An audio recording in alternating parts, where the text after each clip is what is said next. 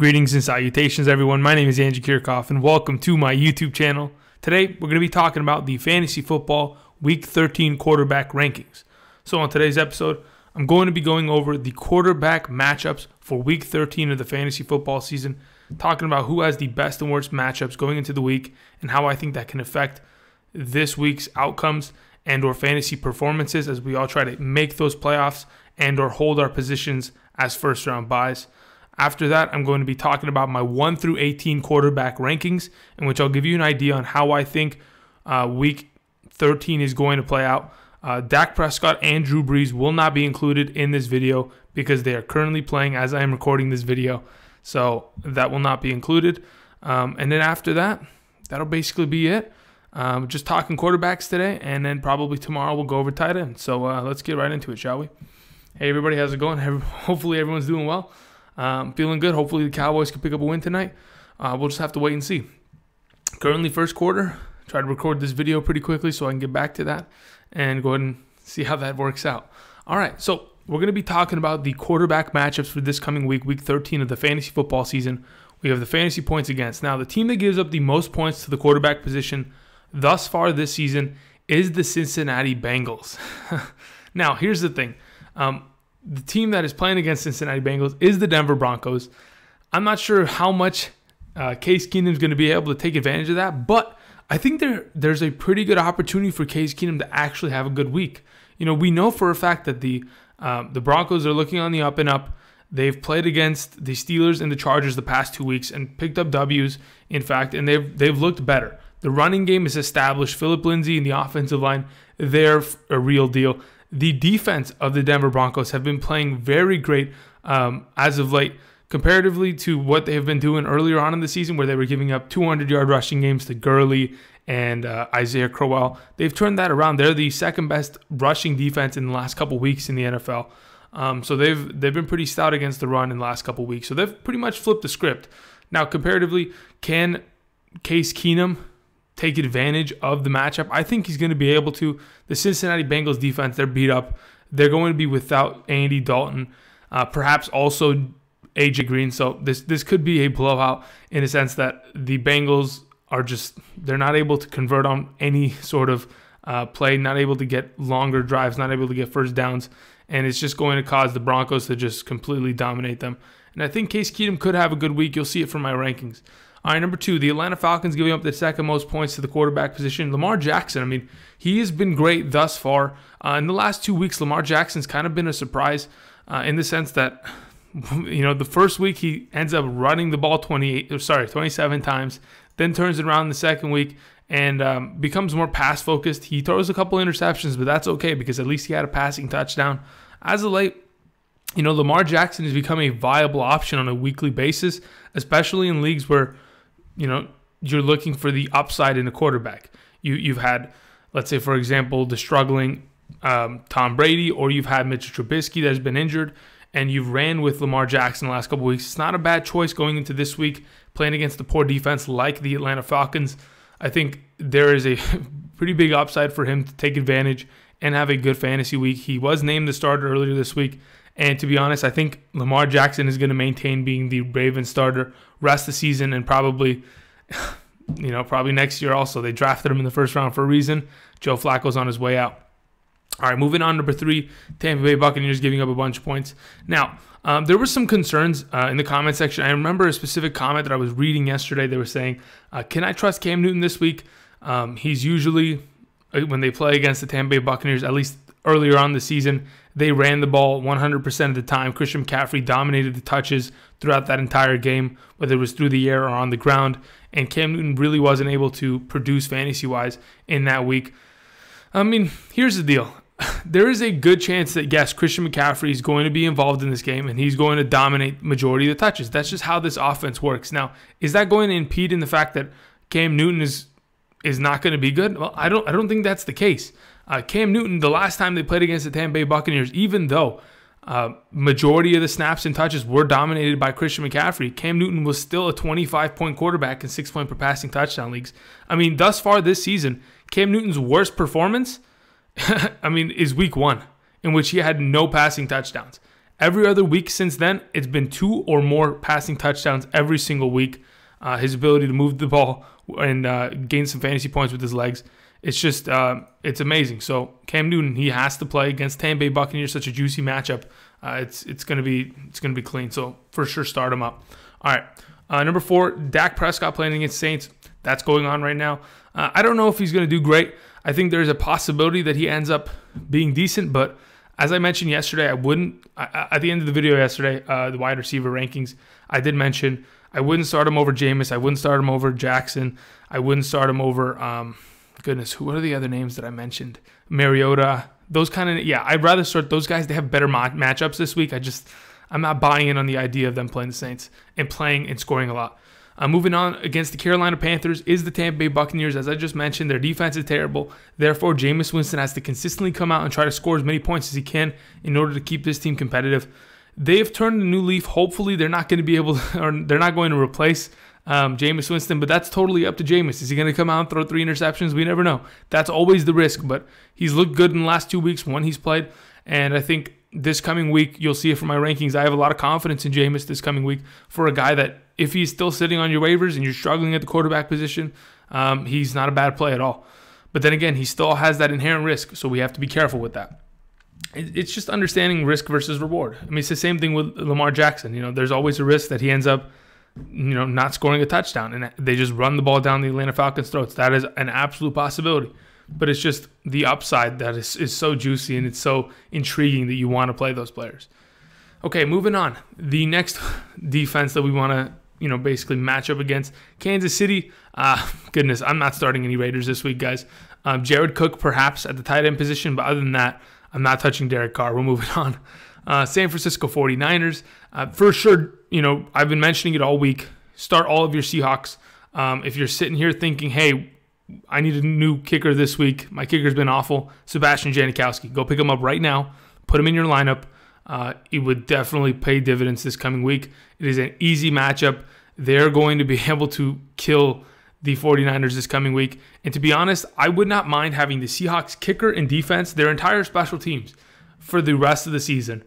Because the Seahawks' rest of the season schedule is very advantageous in my opinion. They play against the 49ers this week, in which they're going to kill, and Russell Wilson's going to be great against the Minnesota Vikings the following week, in which it's going to be a pretty competitive game. I don't think Minnesota is going to be able to run away with it per se. So I think it's going to be competitive. And in the following week, they play against the 49ers again, and then they play against the Kansas City Chiefs. So there are some good matchups coming up for the Russell Wilson-led offense. So for sure, get those Seahawks on the roster and get them starting. All right, moving on. Los Angeles. Can Matthew Stafford take advantage of this? I think he could, but I'm not going to depend on that. This past week, he did not look great. The offensive line has still been struggling with Kerryon Johnson out, with Marvin Jones out for the rest of the season. There really aren't many weapons. I mean, they're using Bruce Ellington as a mainstay on that offense.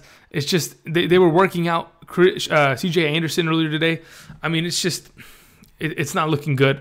And honestly, I think Matthew Stafford needs to be a drop and potentially sit on your bench for this coming week. Moving on, the Lions. Speaking of Matthew Stafford, their defense is giving up a lot of points to the quarterback position.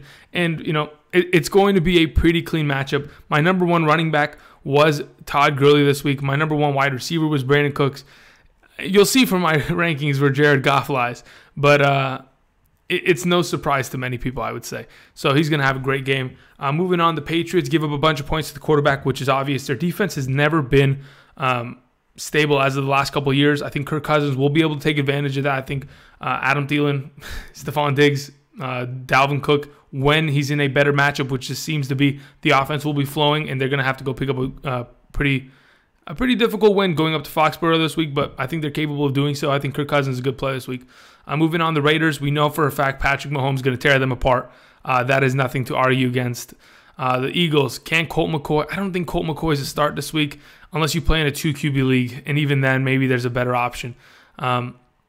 Moving on, the Steelers. Phillip Rivers will be good. I think the absence of Melvin Gordon is going to limit this offense. Now, Austin Eckler is going to just be present on the field majority of the time. Justin Jackson will get some reps here and there, but I think Austin Eckler is primarily going to be used in the passing downs. It's going to open up a little bit more offense. But I mean, then again, Melvin Gordon is just as good in the passing game. He is just as capable. I just think this hurts them on their first and second downs where they want to run the ball. Austin Eckler is not as good. He's not as capable as Melvin Gordon on a downly basis. So it's going to hurt them a little bit. That might force Phillip Rivers to throw the ball more, and I expect them to do so against the secondary that has been pretty poor comparatively to other defenses thus far this season. So they could give up a pretty good chunk amount of points to Keenan Allen and Phillip Rivers combination. All right, moving on to the Redskins. I think Carson Wentz, just watching what they did last week, they are very, very reliant on the running game. These Eagles offense, man, they have not looked great as of late, and I think I'm a little worried. I'm very hesitant on Carson Wentz. We're not seeing what we saw earlier this season. Once he came back, he was starting to look like Carson Wentz from last season, and then it's all gone off the cliff. And I'm not sure where it lies right now, but this Redskins team, I'm sure they're going to win. The Eagles are going to win this game, but I'm not sure if they're going to be able to rely a lot on Carson Wentz and his arm-making plays rather than perhaps the run game and Josh Adams dominating. We'll just go ahead and wait and see. Moving on, the Cleveland Browns give a bunch of points. I think Deshaun Watson, I think I should have ranked Deshaun Watson higher. I honestly believe so. I think he's going to have a fantastic game. If you have him, I had him ranked pretty high this past week, and I think I should have had him higher this week, even because of that performance and how good this matchup is this week. The Texans are on fire, guys. I mean, 8 consecutive wins. They're looking for blood, and I think this Cleveland Browns defense, they're going to be bleeding this weekend. Moving on, the Packers. I don't know if the Cardinals are going to be able to take advantage of them per se in the idea that Josh Rosen tears them up, but I think the receivers and the running backs of that team should be decent. They'll have some opportunities to score.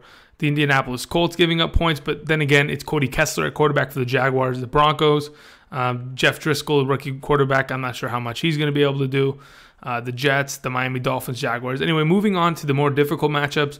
The Buffalo Bills are giving quarterbacks quite the struggle this year, but then again, they are giving majority of their points to the running back position because as soon as teams get down to the goal line, they just hand off the ball to the running back, no big deal. And that's where majority of the points come from. So it's a little bit skewed. But then again, the Buffalo Bills defense has been good this year. I'm not sure if Ryan Tannehill, you can touch him. The Cardinals giving up also not too many points to the quarterback position. But then again, I mentioned it, guys. Phillip Rivers, he came out, he threw 28 consecutive completed passes last week. I know Aaron Rodgers does not look good this year, but I'm sure him and Devontae Adams, that's pretty much it. I was going to say name some other running backs, but him, Devontae Adams, and Aaron Jones, they'll get it done. Don't worry about that. The Chargers are playing tough against the quarterback. Ben Roethlisberger, who has not looked great as of late, hasn't been able to find Antonio Brown consistently enough. I think this running game has struggled for them, and I think the Chargers could take advantage of the poor play as of late from Ben Roethlisberger and perhaps hurt him this week. So you'll see it from my rankings. The Minnesota Vikings also playing quarterbacks tough.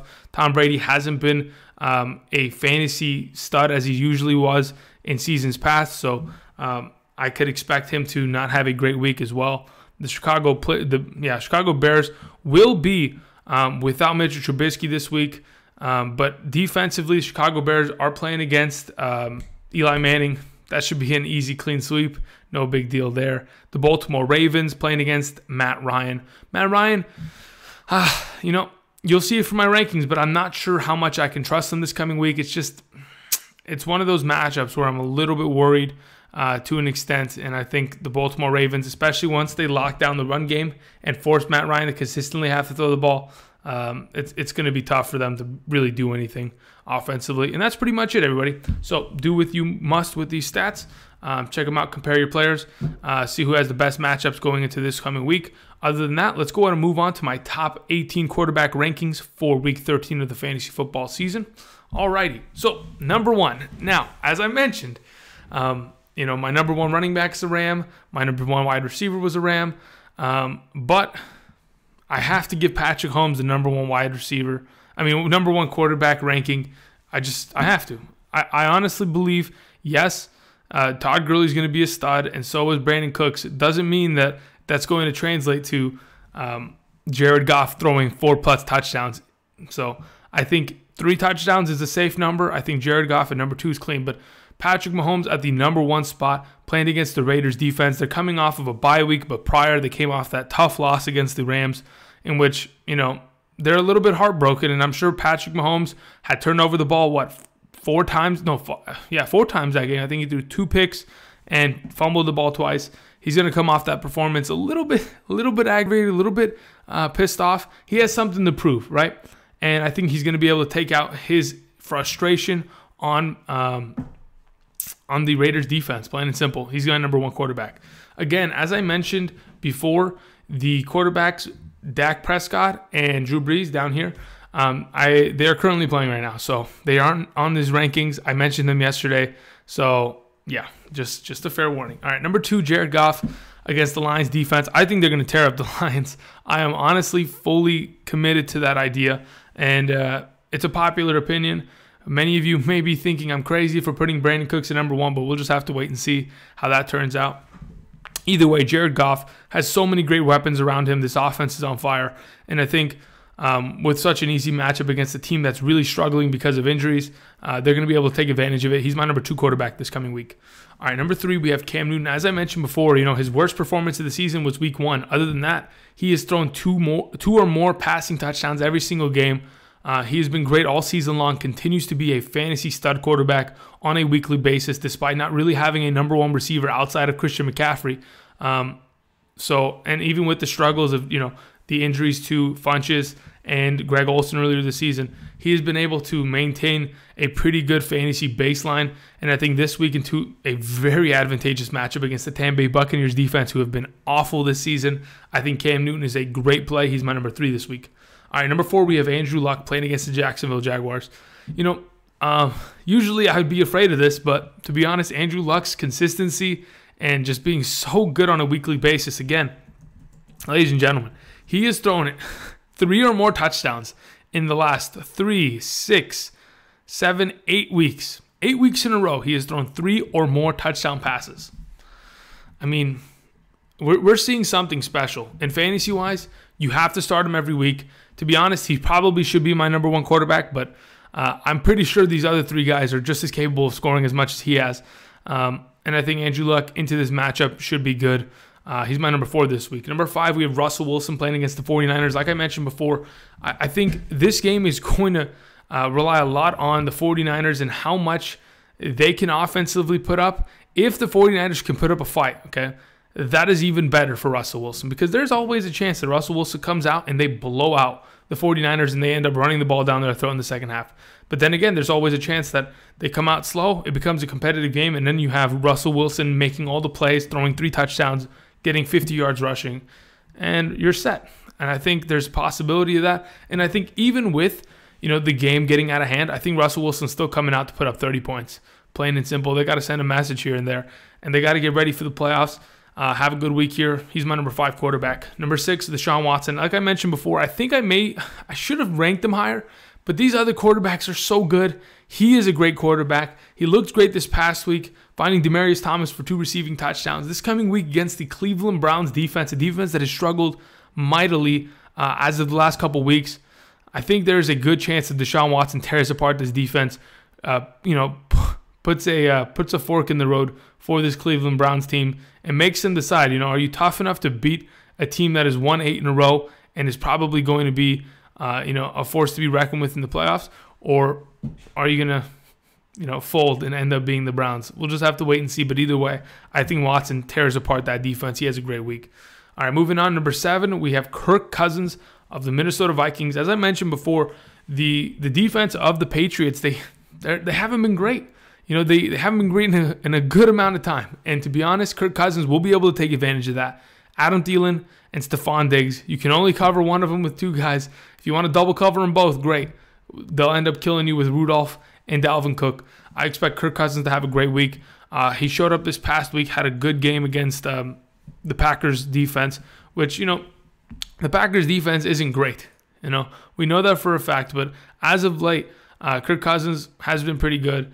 The only times he struggled is when the games are just pretty much out of control and they're blowing out teams.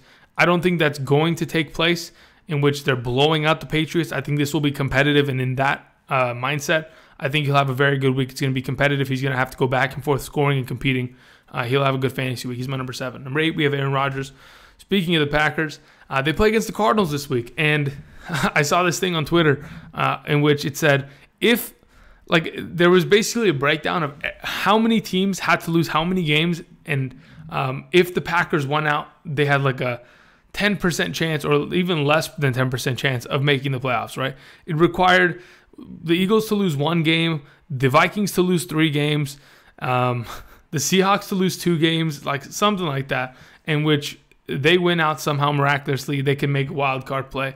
But I guess you can say at least they have a chance, and they're going to have a fighting chance this week. They're going to score fantasy points. Aaron Rodgers is going to be fine. He's my number 8 this week. Number 9, Phillip Rivers playing against the Steelers defense. It's going to be a competitive game. Another AFC matchup, potentially a playoff matchup that we could see later on this season. So a lot is on the line. Potentially, I think Phillip Rivers is going to come to play. He looked great this past week. And with Melvin Gordon out, I think they're going to have to be forced to pass the ball more. This may hurt him. He may turn over the ball once or twice this coming game. But I think he's going to consistently be throwing the ball in order to help his team win this week. He's my number 9. Number 10, we have Jameis Winston. I'm telling you, for as bad as the Tampa Bay defense is, the Carolina Panthers are not too far behind. Carolina Panthers have given up a lot of points as of late. In the last couple of weeks, they've really been struggling defensively. In this 3-game skid, the Seahawks put up 30 this past week. The week before that, it was only 20 from the Lions. But then again, the Lions are beat up. And then they got the 50 bomb dropped on them by the Steelers the week prior. So I think there is a potential that Jameis Winston can come out. He could look good, pick up some pretty good yards, some fantasy points here and there. They've got a talented offense. So Jameis Winston, you're my number 10. Number 11, we have Ben Roethlisberger. Now, here's the thing about Ben. I honestly believe, if Ben Roethlisberger is to be successful, he's got a number 1. Stop complaining about the wide receivers playing. I saw this thing on ESPN this morning before I went to work, and it was like, Ben Roethlisberger calls out his wide receivers for poor play, blah, blah. Okay, great. You called out your wide receivers. What is that going to do? How about you go ahead, you say, hey, let's run the ball more. Let's give James Conner the ball because he's only getting the ball 9 times, 10 times a game. What the heck is that about? Run the ball and you will win games. You won't have to complain about wide receivers. If you run the ball consistently, you have the defenses stacking the box, and it'll open up Juju Smith, Antonio Brown, James Washington, Jesse James, Vance McDonald to get open. Ryan Switzer. Goodness, you have so many weapons. Why are you complaining? Just find somebody to rock and, first of all, establish a running game. Here's the thing. This team, they've had some struggles in the last couple weeks. They barely beat the Jacksonville Jaguars, who looked like dog crap last week. And this past week, they straight out flat lost to the Denver Broncos team. Playing up in the Mile High City, it's tough. But then again, they lost pretty handily there. Ben Roethlisberger this week, hopefully they establish a run game. That's what I expect them to do against the Chargers. Chargers secondary is nothing to mess around with, so I expect them to run the ball more. It may affect his yardage. He's still a good quarterback. He's still in my top 12. He's still a QB1. Should still be good, but then again, I expect them to run the ball more. All right, moving on to number 12, we have Marcus Mariota. Now, it's too good of a matchup. You're playing against the Jets defense, and the Jets they're not a great team thus far this season. Defensively, haven't looked good, and they give up a bunch of points to the wide receiver position, the quarterback position, and in the running game. I expect Marcus Mariota to take advantage of that. As of late, they have looked better as a team. They did struggle this past Monday night against the Texans, but that is, that happens. The Texans are a great team right now. Marcus Mariota and the Titans, they're a good team. They're not great as of right now, and I think a good team is all you need to be to put up some fantasy points against those Jets. He's my number 12. Number 13, Lamar Jackson. Again, as I mentioned, this is a good matchup, but there is always a possibility that they run the ball with Gus Edwards, Alex Collins, Ty Montgomery, and they kill this clock, and they just completely take the air out of the football. And Lamar Jackson, yes, he'll get some plays here and there where he'll run the ball, he'll pass the ball, but there's always a chance he comes out with no touchdowns. That's why I'm a little bit skeptical of playing him, but I expect him to have a decent week. He's still a good streaming quarterback or a guy that if you play in a 4-point per passing touchdown league, he's probably a better play. Moving on, number 14, Tom Brady. Okay, so here's the thing. If Xavier Rhodes does not play this week, I think Tom Brady is a better play than 14. But if he is active and ready to go, I think they're going to rely a lot upon the short passing game with Julian Edelman, James White. And they're going to have to be forced to methodically move the ball downfield piece by piece. And eventually, what's going to happen, they're going to get down to the red zone. They're going to run the ball, and that's where the points are going to, slip away from Tom Brady. And, I can't trust them right now. Not comparatively to these other quarterbacks. These other quarterbacks have better matchups, and they have been scoring more consistently on a weekly basis. So I trust them more than Tom Brady. Yes, he has the name, he has the accolades and the legacy. But as of right now in fantasy, I'm not willing to roll with it. All right, moving on, number 15, Carson Wentz. Just hasn't looked great as of late. And to be honest, it's tough for me to say that Carson Wentz has just been terrible as of late. But to be honest, it's just been that offense. They've staggered a little bit since. They had that terrible week against the Saints where he had literally less than 1 fantasy point. In some leagues, he must have had negative fantasy points, to be honest. This past week, only had 15 fantasy points, only had 1 passing touchdown on 20 completions. Just didn't look good. And I think they're going to continue to key in on running the ball. I think Carson Wentz, he'll be decent, but he's just not going to be fantastic. I'm just a little worried for him. Moving on, number 16, Matt Ryan. I think Matt Ryan, he always has the possibility of breaking out and having a good game. The thing is, they play against a very tough defense, and in fact, Julio Jones is going to get his, but Tevin Coleman, he's going to struggle. I know Calvin Ridley's going to struggle. Mohamed Sanu's going to struggle, and in turn, this offensive line, this offense, that defense. If Lamar Jackson and that offense come out and they run the ball a lot and they dominate the time of possession, it's going to be tough for Matt Ryan to get anything done, especially if he has to come out and force balls down the field. It's going to be tough for him. He's my number 16. Number 17, Baker Mayfield. Coming off of being the number 1 quarterback in fantasy last week, I am scared of that Texans defense. In all honesty, that Texans defense is nothing to mess around with. They looked fantastic this past week, and I think as of the last couple weeks, specifically the last 8 weeks, they have looked really good. They've looked like a complete team, and I think they're going to give Baker a little bit of struggle. Baker Mayfield, right? Let's see really quickly. All right, as of the last couple weeks, who has Baker played against? He played against Atlanta and Cincinnati and Kansas City. Those are free matchups. Cincinnati last week, they put up majority of their points in the first round. No surprise, Cincinnati's giving up the most points to the quarterback position. The week prior, they played against Atlanta, in which he had 3 touchdown passes. Guess what? They give up the second most points to the quarterback position. And then they played against Kansas City. And you know what Kansas City, you know how many points they give up to the quarterback position? Let's see. They are ranked, they're giving up the 6th most points to the quarterback position. I just think Baker Mayfield, yes, the hype is getting there. We've heard his name go around in the news for talking crap, but it doesn't matter. I think this week in fantasy, it's a risky play, and I'm a little afraid of it. He's my number 17. All right, number 18, Case Keenum. All right, here we go, Case Keenum. I think it's maybe the first time you've ever been ranked, but congratulations, you're here. Do not let us down. I think you can have a great week against Cincinnati Bengals defense. Just got to find Emmanuel Sanders for 14 targets, 90 receiving yards, 6 receptions, and a touchdown. That's all we want. That's all we want. Get 2 passing touchdowns. Throw one to that younger tight end, Lacoste. Boom. 2 touchdowns. That's all we need.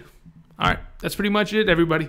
Thank you, everybody, for watching. If you have any questions, go hit me down below. I will try to get to your questions by Saturday. It's usually the benchmark in which I try to collect all my information on the week, whether it's injuries, specific, players getting signed, sent to IR, information coming out here and there on snap counts, stuff like that. I try to answer it by Saturday so that it's the most updated.